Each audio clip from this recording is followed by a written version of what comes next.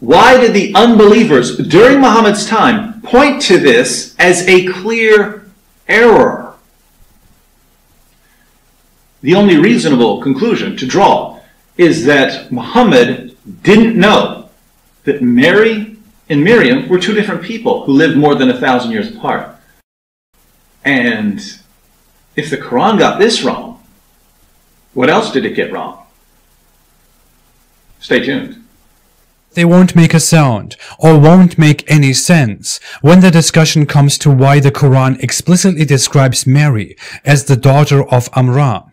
Some even say, well, it was only used to refer to her as daughter of Imran, metaphorically, like she's the descendant of holy people. But not only is that a very, very big coincidence that the Quran uses both sister of Aaron and daughter of Imran only as a saying, just to confuse us, just because Allah wants to mess with us. One of these mistakes also explicitly explains that Mary was the daughter of Imran's wife, Amram's wife, and that she gave birth to Jesus.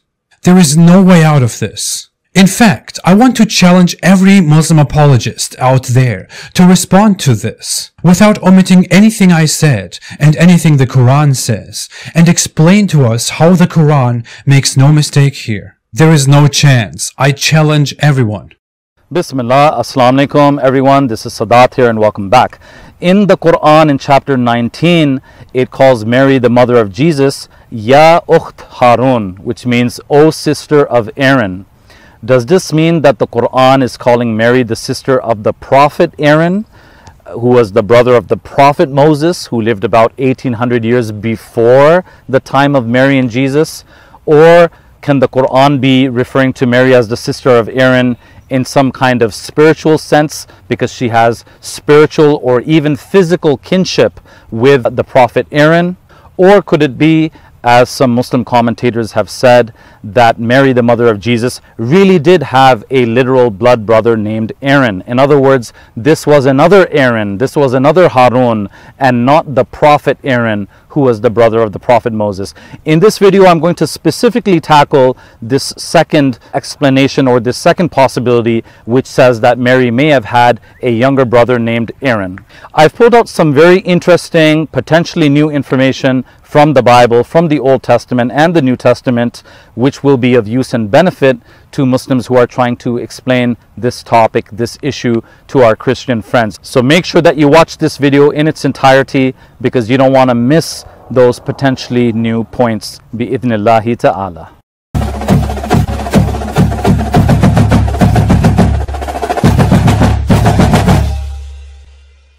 Here we go, folks. So in chapter 19 of the Quran, we have Hazrat Maryam, which is the Mary, the mother of Jesus, and Mary is called Ukhta Haroon, which means the sister of Aaron. And what makes this even more interesting is that according to the Quran, Maryam, if she did have this literal brother named Haroon, they would have been the children of a man named Imran. So let's look at that again quickly. We've got Mary, the mother of Jesus, and the Quran calls her the sister of Aaron. And if Aaron was an actual literal blood brother of Mary, then they would have been children of Imran. And that is according to the Quran, chapter 19, verse 28. Now, our Christian friends and some of the Christian missionaries, they object to this, and they say, look, here's the problem. Here's why we think the author of the Quran got things wrong. Because in the Old Testament, in the book of Numbers, in chapter 26, verse 59, we also have another lady named Miriam. And this is the Jews and the Christians would refer to her as the prophetess Miriam.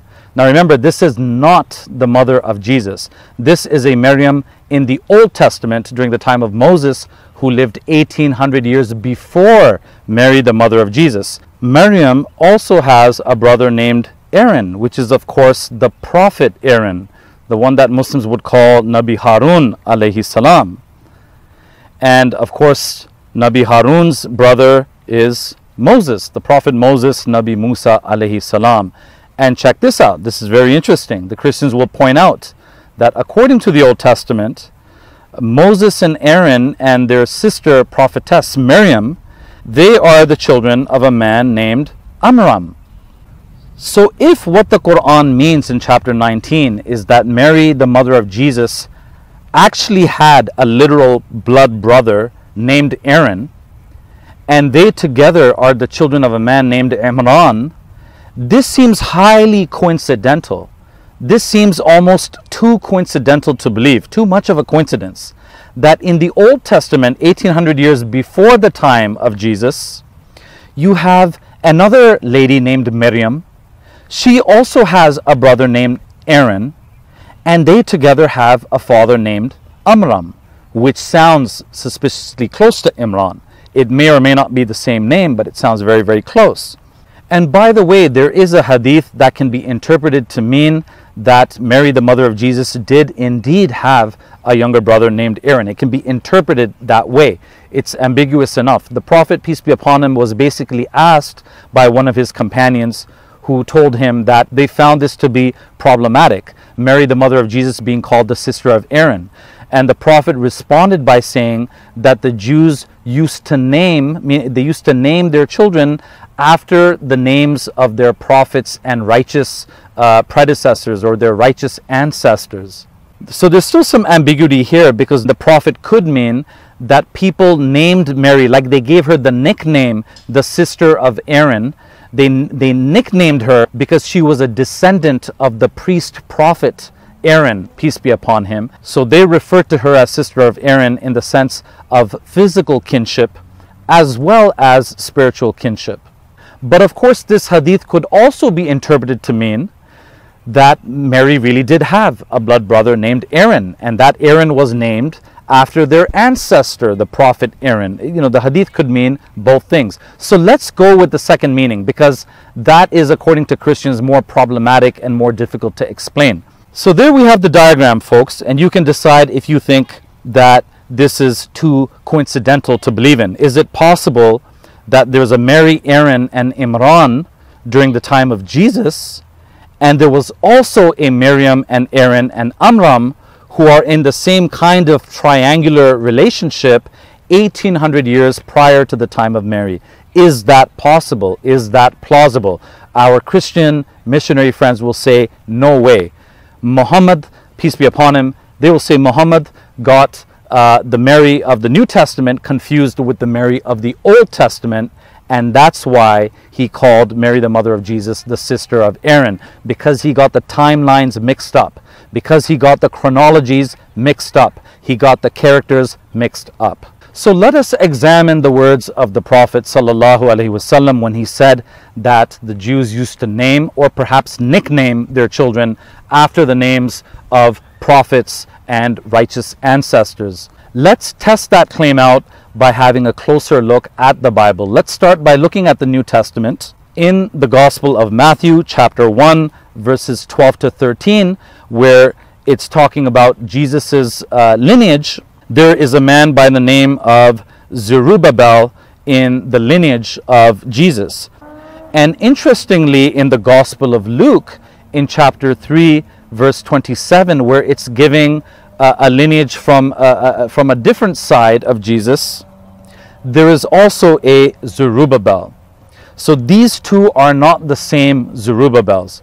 From one side of his family, Jesus has a Zerubbabel, and from the other side of the family, he also has a Zerubbabel. Is this too coincidental as well for Christian missionaries to believe in? Or is it possible that you had two different ancestors of Jesus who both had the same name, Zerubbabel? But it doesn't end with that. According to Matthew 1, this Zerubbabel's father is a man by the name of Shealtiel. Whereas in Luke, that Zerubbabel's father, his name is Salatiel, which again sounds suspiciously close. It sounds as close as Imran and Amram. So are these the same names that are being recycled? Is Matthew getting things confused? Or is it possible that Jesus had two different ancestors named Zerubbabel, and they both had fathers with very, very similar sounding names as well too? I propose to you that the Prophet, peace be upon him, sallallahu alaihi wasallam, he was telling the truth. He knew what he was talking about, And when he said that, the Jews, not all the Jews, not even necessarily most of the Jews, but at least some of the Jews used to name or nickname their children with the names of prophets and righteous predecessors. Well, we see that that's true. When we examine the New Testament, that appears to be true. And again, these two lineages in Matthew and Luke are not the same. Because if there were the same, then there's some major contradictions between Matthew and Luke. So Christian apologists will explain this by saying that these are two separate lineages of Jesus. Let's continue our examination. Let's continue to test the words of the Prophet ﷺ to see whether he was someone who was mistaken and confused about things, or whether he knew exactly what he was talking about. In the Gospel of Luke, in chapter 3, we're still talking about the lineage of Jesus. One of the ancestors of Jesus is a man named Semai. Okay? And Semai's father is named Joseph. Now Joseph's father is named Judah. And Judah's father is someone named Joanna. Joanna, the son of Ressa. Now when you keep on following this lineage back, in other words, as you keep on going back through Jesus' lineage in the Gospel of Luke, going further back towards the time of Adam, you will eventually see another ancestor of Jesus who is named Simeon, which sounds suspiciously close to Semai. And Simeon's father is named Judah. Judah's father, is named Joseph. And Joseph's father is named Jonan. And this is a different Joanne, not Joanna. This is Jonan, the son of Eliakim. So this is a really interesting connection or link that we see between very, very similar sounding names in a very similar kind of relationship. A very, very interesting correlation between the names within the same lineage of Jesus. You've got two Josephs, and you've got two Judahs, and you have two other names that sound extremely similar, and the arrangement of names is also very, very similar. So is this too coincidental for our Jewish and Christian friends to believe in? Did Matthew get things wrong? Was he just repeating names because he ran out of names to use? Was he confused? Or is it possible that the Jews used to recycle names, sometimes even in very similar arrangements to how they occurred in past history? I propose that we don't have to believe that Matthew was confused or making a mistake here. It wasn't Matthew who was recycling the names. Rather, it was ancestors of Jesus who were recycling these names. Not only recycling the same group of names, but recycling them in a very similar kind of arrangement. And perhaps that was part and parcel of how they would honor their ancestors. Not just naming their children after those ancestors, but naming their children and perhaps even their grandchildren after those ancestors in a very similar arrangement of names. I propose to you that the Prophet ﷺ was not confused. He knew exactly what he was talking about. And when we test his words by looking at the New Testament and the Old Testament in these particular instances, we see that what the Prophet said is completely correct. It's accurate. The next example, brothers and sisters, comes from Matthew as well as the Old Testament. So let's look at Matthew chapter 1, verse 16, where the supposed father of Jesus, as the Gospels put it, or maybe the adoptive father of Jesus, was a man by the name of Joseph. And this is Joseph the carpenter. Now all of you will remember that in the Old Testament, there was also a very important person, a more important person, who was also named Joseph. And so in Genesis chapter 35, we have the story of the prophet Joseph. This is the one that is known to Muslims as Nabi Yusuf alayhi salam. This is the Joseph that was thrown into the well by his brothers, and then he eventually becomes the vizier of Egypt, and he forgives his brothers, and so on and so forth. Now, according to Matthew, Joseph the carpenter, the adoptive father of Jesus, his father was named Jacob. Does this sound familiar at all? Does this sound familiar to you at all? A Joseph with a father named Jacob? Well, as many of you will remember, in Genesis as well as in the Qur'an, when it recounts the story of the Prophet Joseph, Nabi Yusuf alayhi salam, Joseph's father is Jacob, the Prophet Jacob, the one that Muslims call Nabi Yaqub alayhi salam, and the one that the Jews and the Christians might refer to as the patriarch Jacob. So this is again an amazing coincidence that Joseph the carpenter, the adoptive father of Jesus, his father's name is Jacob. And clearly this is a different Jacob. This is not the prophet Jacob of the Old Testament. This is Jacob, the son of Matan. And in the Old Testament, you have the prophet Joseph, Nabi Yusuf alayhi salam, and his father's name is also Jacob. It's Nabi Yaqub alayhi salam. So is this a coincidence? Or is Matthew getting his timelines confused? Is Matthew getting his chronologies confused? Is Matthew getting lazy with names and just recycling them? Our Christian friends will say no. Our Christian friends will say there's nothing that shocking about this. There's nothing that unbelievable about this. It could be that the Jacob in the New Testament thought it would be cool to name his son Joseph, just like the prophet Jacob in the Old Testament had a son named Joseph. Why not? You know, you don't even have to travel very far. By the way, just to bring in a little bit of Muslim anecdotal evidence, you don't even have to travel beyond my building here in Toronto, and you will find people named Muhammad, and they've got a daughter named Fatima, and Fatima might have two sons that she named Hassan and Hussein. Literally in my building, I knew two brothers who were named Hassan and Hussein. These are the names of the two grandsons of the Prophet, peace be upon him. And because they're from a Somali family, mashallah, and like every Somali, mashallah, has the name Muhammad in his name somewhere, right? If not a middle name, a first name, or a last name.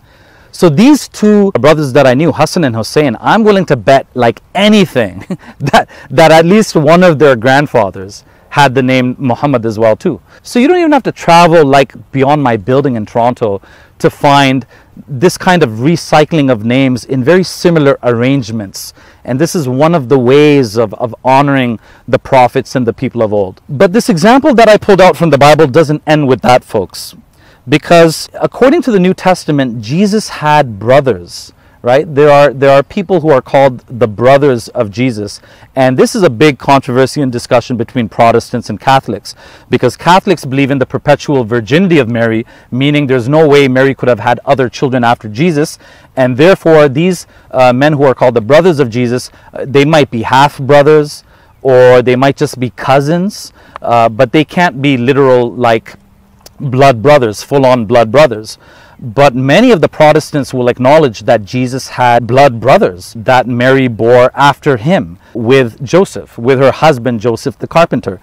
So two of the names of these brothers of Jesus, according to the New Testament, are Semai and Judas. And now check this out. When we go to the Old Testament, we see that the prophet Joseph, Nabi Yusuf alayhi salam, he had two brothers as well. Well, he had more than two brothers, but two of his brothers had very interesting names. One of them was named Simeon, and he had another brother who was named Judah. So this is a very interesting recycling of a package of names. This time it's not two names or even three names at the most, like the Qur'an possibly suggests. This is a recycling of four names in a very similar kind of grouping, in a very similar kind of arrangement. So again, we would ask our Jewish friends, and especially our Christian friends, especially the Christian missionaries, do you find this too coincidental to believe in?